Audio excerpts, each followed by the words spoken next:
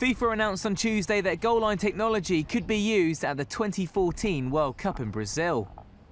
After high-profile refereeing mistakes at the 2010 World Cup finals and more recently at the 2012 European Championship in Poland and Ukraine, FIFA has faced increasing pressure from fans and media alike to introduce technology to prevent such errors from occurring at top tournaments.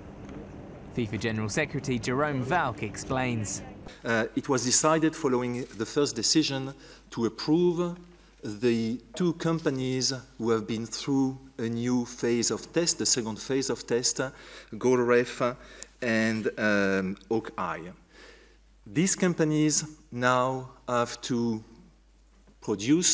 build a number of systems which any event organizer can use. We, FIFA, have decided to use the system at the Club World Cup next December in Tokyo, as if it is working at the Confederations Cup 2013 and the World Cup 2014. A further announcement from FIFA is expected in the coming weeks to determine which system, either Hawkeye or Goal Ref, will be used.